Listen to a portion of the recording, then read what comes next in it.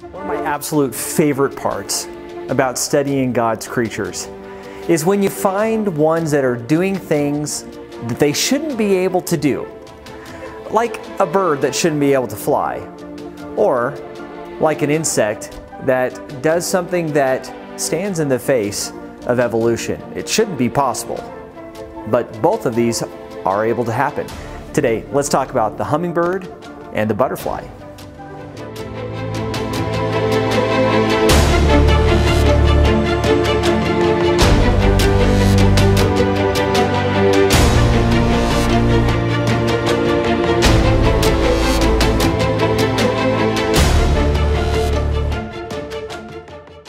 As you probably know, hummingbirds are the smallest bird in nature.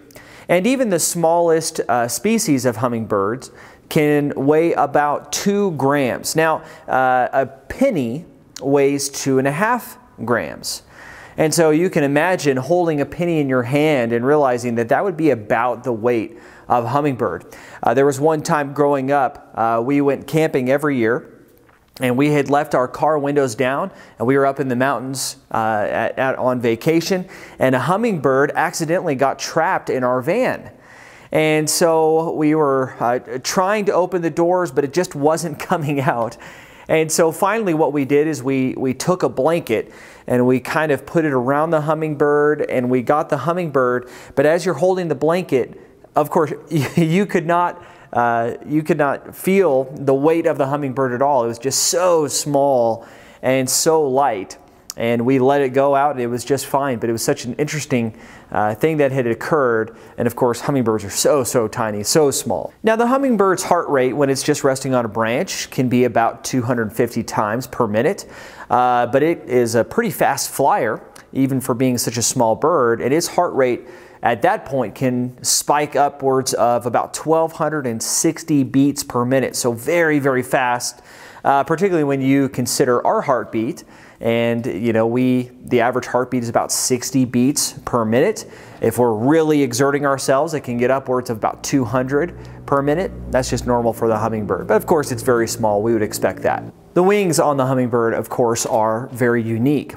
When you start looking at the individual feathers on the wing, in the center part of each feather is called the quill. But the quill on the hummingbird is extremely strong. As a matter of fact, it's so strong that for its weight and size, it's stronger than any man-made object that we have ever created. And so just by itself, the way that God has made it, its quill is already stronger for its size and weight than anything that we could ever produce. And that's exactly the way that it needs to be, because we know that the hummingbird is flapping its wings incredibly fast. As a matter of fact, the hummingbird can fly upwards of about 60 miles per hour. One of the things that they will do, it's very interesting to watch, is the female hummingbird will perch itself on top of a tree or some point, and the male hummingbird will begin just going up way in the air, and he'll dive as fast as he can, and he'll come right flying by the female, I guess to impress her with his flying abilities. But he can reach upwards of about 60 miles per hour. Now, you really got to be flapping your wings fast to do that. And hummingbirds can go upwards of about 200 times per second is how fast. And so that can put a lot of strain on the wings. But of course, because they have very strong quills, it's no problem at all for this little hummingbird. But perhaps the most amazing feature of all about their wings is how they're able to fly. We know that birds flap their wings and they fly, but according to scientists, and one particular quote from a popular science article, the hummingbird is an animal that by all rights shouldn't be able to fly. You see, the motion that it's creating with its wings is one in which scientists have had a very difficult time figuring out how to do this and to be able to replicate it. UAV once tried to make a robotic hummingbird, and the head researcher said, "It was never our intention to copy what nature has done. It's just too daunting." What's actually happening with the hummingbird is it's moving its wings in a figure-8 motion. It'll actually rotate its shoulders, so it'll flap and then it will turn out and flap backwards. And so it's almost accomplishing two versions of lift. One when it comes forward, but then it turns its shoulders, rotates its shoulders, and it gains lift as it goes backwards. And so its wing is symmetrical so that it can get lift both ways. But not only that, it's able to make very slight variations in all of its wing formations so that it's able to do something that no other bird can do, which is to fly backwards. If you've ever been able to watch a hummingbird, its maneuverability is just top-notch. It can go sideways, backwards, forwards. It can dive down, up. It can go anywhere. I've even seen a couple of videos, and even just watching them as a kid, where they would back up and spiraled out. And just doing things that, again, no other bird is able to do because of how unique its wings are. And again, scientists are looking at this and saying, man, this thing shouldn't be able to fly, but obviously it does. It's such an amazing little guy. Not only do hummingbirds have amazing wings and their ability to fly the way that they do, but they also have the highest metabolism of all animals. Hummingbirds will fly around and visit roughly 1,000 flowers per day. And they actually have special eyesight that will help them to determine which flower is the right flower, which one is going to be mature enough to have nectar. So their vision is such that they can actually see some UV light that's put off from flowers when they are mature. And so they'll look around, they'll find the right flowers, or they're able to kind of zero in on the right flowers to be able to go and get the nectar. And of course their beak is long and skinny, so they can get down into that flower, and they have a specialized tongue that kind of has channels in it that will be able to grab as much nectar as it can per lick. And so it will go around from flower to flower, gaining as much of that nectar as it can to keep up with the energy demands. It also eats little bugs and spiders as well to supplement its diet. But again, it has a supremely high metabolism.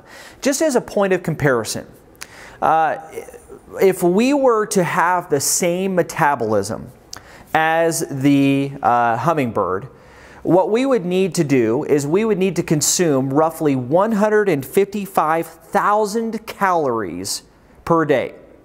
Now, even some top athletes will eat around 4,000 or 5,000 calories. But if we had the hummingbird's metabolism, 155,000 calories. That would also be roughly 155 Big Macs, assuming that each Big Mac was about 1,000 calories, 155 Big Macs during the day, just to try to keep up with the energy demand. With such a high metabolism, it presents a problem for the hummingbird, and that is, how is it supposed to survive the night? See, if it were to go through too many nights with that high of a metabolism, it would starve itself and not be able to keep up with the energy demand. Not only that, but they can't feed at night because they're missing some of the rods that would help them to have proper night vision. So they have to go in for the night. They have to turn in, and they can't just feed all night. It can go for some period of time without eating. As a matter of fact, there are some hummingbirds that will migrate about 4,000 miles from Alaska down to Mexico, and some will fly across the Gulf of Mexico, and which will take about 18 hours. And some are able, and they're able to do that, but they certainly are depleting themselves of their energy reserve very quickly and won't be able to sustain that for very long. So as they're sleeping through the night, if they didn't have some sort of special ability, they're quickly going to empty their reserves and they're going to starve. Well, it just so happens that the hummingbird goes into a special, almost hibernation type state every night. And in this state, it will lower its heart rate. Remember, it can reach upwards of about 1,260 times per minute. It will lower it down to about 50 beats per minute. And also, its body temperature can reach upwards of 107 degrees, which is no problem for it. But during this hibernation state, it will lower down to as little as 40 degrees. And so, with such a lowered metabolism, It doesn't consume as much energy, and it's able to make it through the night without a problem. With everything functioning at such a high rate, it also has to have a specialized respiratory system. You know, for most mammals and most animals, you inhale and then you exhale. Not so for birds. Birds actually have air sacs in their system. So the way that it works, and it's complicated, is when there's an inhale, it won't just go into the lungs, but it'll actually fill into several air sacs. And in those air sacs, as it inhales, it will fill those air sacs. And then as it exhales, the used air will exit out, but the air sacs will actually fill up the lungs and fill up the areas to where it still is needing oxygen. And so almost be providing a continuous supply of oxygen. So on the exhale, the air sacs provide clean oxygen, and then as it inhales, it also provides clean oxygen, fresh oxygen. And so it's a very, very, very efficient system that is perfectly designed to give the hummingbird all the air that it needs. And the hummingbird itself has one of the largest oxygen demands for its size of any birds, which makes sense because its heart rate is up, its wings are beating vigorously, and so it needs a lot of air. And so the volume that it's taking for its size is high for any other bird. And yet, once again, no problem at all. It's able to accomplish all of this because it's designed perfectly. I like the way that Douglas Sharp kind of concluded this discussion. He said, "It is unreasonable to suggest that the hummingbird developed all of these features as a product of evolution gradually over millions of years. Time and chance cannot produce such design and order. Only God can." From its specialized wings to doing things that defy what appear to be the laws of gravity and physics, to be able to go into a hibernation state every time it sleeps. All of these things have to be in order for it to exist. What it tells us is that it is designed and that God created the little hummingbird. Jeremiah chapter 10 and verse 12 says, "It is He who has made the earth by His power, who has established the world by His wisdom, and by His understanding He has stretched out the heavens." When we take a look at even something as small as the hummingbird, what we see is the power and design of God. Not only that, but it talks about how the world, He established the world by His wisdom. I mean, the wisdom that it takes to be able to create a bird that can fly in the way that it does, that defies our wisdom and our understanding, that would be so hard for us to develop. And yet, it tells something about the wisdom of God and the power of God to do everything that this little bird is able to do. What an astonishing little bird that tells us of our Creator. For thousands of years, people have been charmed by the beauty and the elegance of the butterfly. And for good reason. There are so many different varieties. There are upwards of about 20,000 different species of butterflies that range from color and size and structure. And they are often just so mesmerizing and beautiful. And yet, even as beautiful as they are and amazing as they are, cultures have been even more inspired by their metamorphosis. How they can change from a crawling, fat, chubby little bug into something that's able to fly. Let's take a look. To start the process, the butterfly is flying around and doing all of its normal little things. But when we start looking at the monarch butterfly, for example, when it's ready to lay eggs, it will begin looking for a place to lay its eggs. But specifically, it needs something known as milkweed for its eggs. And so this plant is pretty much the only plant that the monarch caterpillar is able to eat. To figure out the right plant, the monarch butterfly will go around and will land on a plant, and he will essentially be tasting it with his feet. He'll stomp around and get some of the juices of the plant to kind of start rising up. He'll taste the plant and he'll determine, okay, this is the milkweed plant.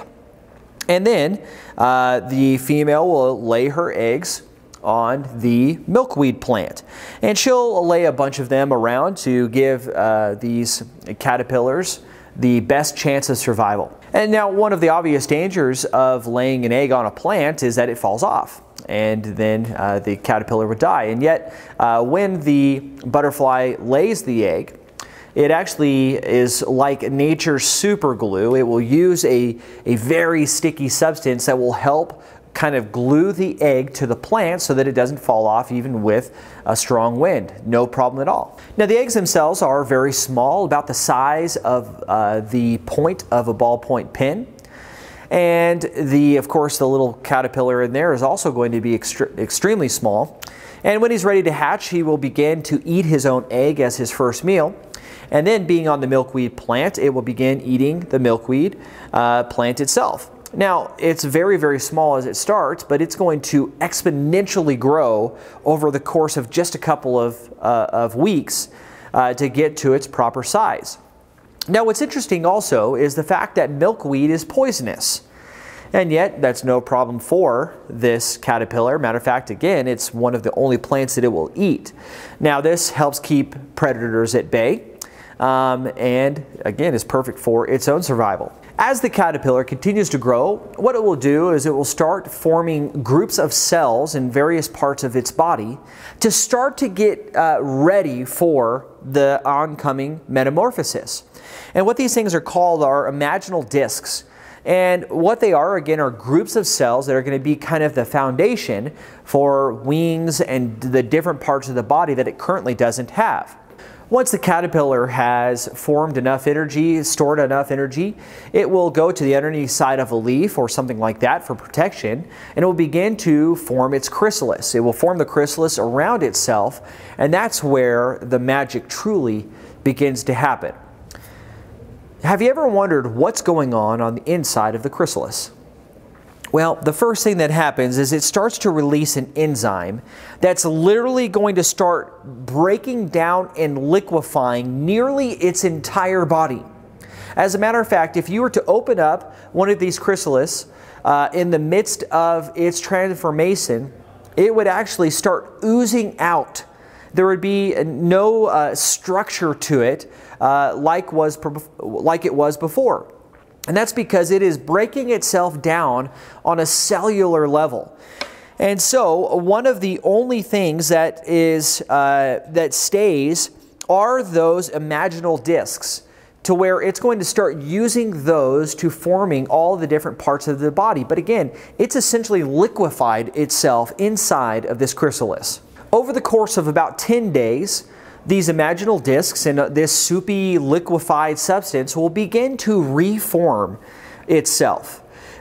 Things will start coming back together, will start to solidify, and these discs, these group of cells, will start the formation of wings and feet and all of the other parts of the body that it's going to need to function as a butterfly. And of course, these are going through extremely rapid and complex growth processes, going through growth spurts that are just crazy. And then after it's gone through this over the course of about 10 days, it will begin to finally emerge as the exquisite butterfly. Once it's made its way out of its chrysalis, it will begin stretching its wings and flapping its wings, sometimes even staying there for a full day or so, just building up the strength and getting ready to fly. And if we were to try to help that butterfly, we'd actually probably kill it because, again, it kind of needs the struggle to build up the strength and to get towards flying. Well, monarchs also have to get their body temperature up to about 85 degrees in order to fly. If it's colder, they'll die. And so they need the weather to actually be warm enough to be able to fly. If it's too cold, it's a death trap. And so when the upcoming winter months are approaching, they have to make a migration down south, and they'll go about 3,000 miles. And they go to, particularly with the monarchs, they'll go to the exact same location as they always have. The problem is that no single butterfly of its current generation has ever done it before. You see, the last time that they had to make this trip was a couple of generations before. It was actually the previous year's great-grandchildren that made this migration, and then over the course of traveling and everything like that, they are producing several other generations. And so no other generation has done this before, and yet again, it's no problem at all. Nobody has taught them where to go, but it's already pre-built in.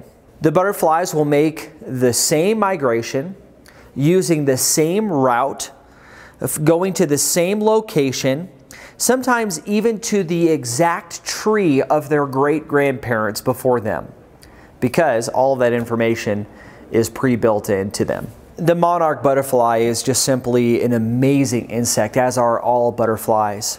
And like many creatures, they pose some difficult questions for how did this animal come to exist. For example, why would the caterpillar make a cocoon?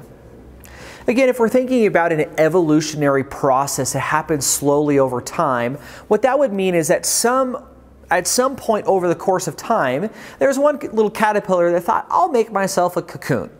Well, why? Why would he do that?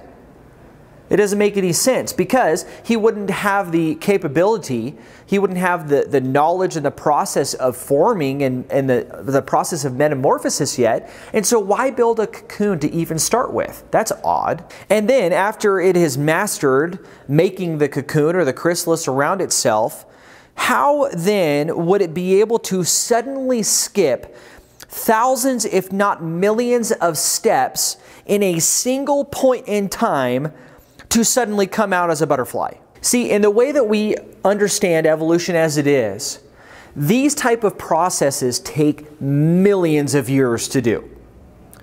And yet what's happening inside of the chrysalis, the metamorphosis that's taking place, does not make any sense in the evolutionary scheme. And the reason is because what's taking place there, if it's incomplete at all, or it's developing the process of liquefaction, that's death. In other words, every single time it would be entering into the chrysalis, it is a death sentence. And so how would it be able to develop such a complex metamorphosis of liquefying itself and coming out the other end as a butterfly? It makes no sense. Not to mention, how does it know where to migrate? How is it able to go through all of the different growth processes and do everything that it does just perfectly every time? It has to be because of the way that God has designed it. The only logical answer is that God designed the butterfly to be able to go through an incredibly complex metamorphosis. This is something that the butterfly shouldn't be able to do, the caterpillar shouldn't be able to do. But it does, because that's how God designed it. Such an incredible insect can only be the result of an almighty God. The God who created all creatures in this life, Genesis 1, 24 and 25. All other explanations just simply fall short and are insufficient. And yes, even as Christians, there is an element of faith here, but it's one that's built on evidence, built on all of the things that we see around us that support the Almighty Creator that we serve. As Psalm 95 in verse 6 says, "Come, let us worship and bow down. Let us kneel before the Lord our Maker." God is our Maker. God is the maker of the hummingbird and the butterfly. And when we look at the beauty and the power and the knowledge that He has presented and displayed before us in His creation, it should blow our minds and cause us to drop to our knee and say, what a mighty God that we serve. He deserves our worship. Thank you once again for joining us for God's creatures that blow my mind. We'll see you next week.